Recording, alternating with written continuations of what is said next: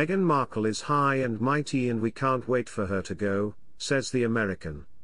Meghan Markle and Prince Harry's Montecito neighbors don't think too well of the couple, with the Duchess's attitude causing particular controversy. Meghan Markle's popularity has been on the fringes for some time now, but it seems that even those closest to her, at least geographically, are not fans of the former actress. Welcome to Royal Pancakes. Please don't forget to subscribe and click the notifications bell, so you don't miss any updates about the British royal family. A neighbor described her as tall and powerful, and they told the Daily Express, "We can't wait for him to be gone." They added that they believed Meghan was manipulating her husband Prince Harry, a view her own father Thomas Markle shared yesterday. He told ITV's Good Morning Britain that Meghan was no longer the daughter he once knew. Asked if he blamed Harry for that, he added, "I don't know if I blame her or Harry. I think she had more influence on Harry than he had on her."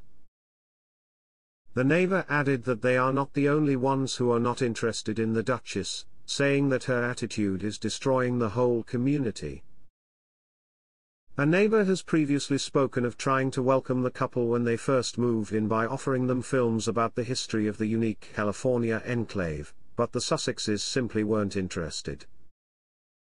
Navy veteran Frank McKinney added that the couple saw the person regularly.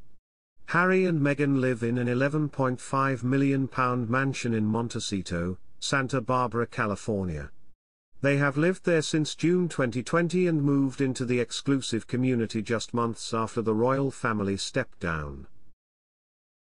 Their house has a tennis court, an outdoor pool and 16 bedrooms. Many celebrities live nearby, including Oprah Winfrey, Bruce Willis, Tom Cruise and the Fred couples. American opinion polls show that most Americans have a negative view of Meghan, and a slightly more favorable view of Harry. A recent Newsweek poll found that 33% disapproved of Meghan, while 31% approved, giving her an overall net approval rating of -2. This is a drop of 8 percentage points since the last survey in June.